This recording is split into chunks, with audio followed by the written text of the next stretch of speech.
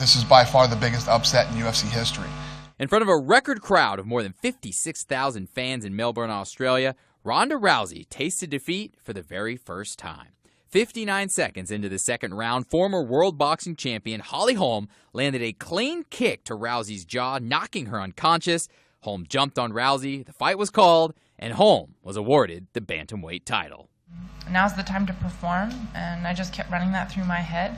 Rousey was an overwhelming 14-1 favorite to win the fight, making this one of the biggest upsets in sports history. After the fight, Holm says she always embraced the underdog role.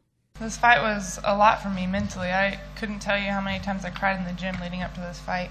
It's a lot to take in, but those kind of fights are the ones that a loss is that devastating, but a win is that sweet of a victory. UFC President Dana White said Rousey was taken to the hospital after the match because she suffered a knockout and to treat cuts on her face.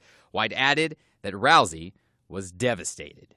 Before the fight, Rousey was very confident, and she continuously talked about Holm as someone who was there just to collect a paycheck. I know I work harder than Holly does, and I know I wanted more than she does. And that's really, there's no big secret other than that. I'm willing to die in there, and she's there for a paycheck. That's the difference. With the massive upset, Holm is now 10-0 in her career, while Rousey drops to 12-1, and talks of a rematch are already underway. The rematch makes a lot of sense. I think the rematch is what people would want to see.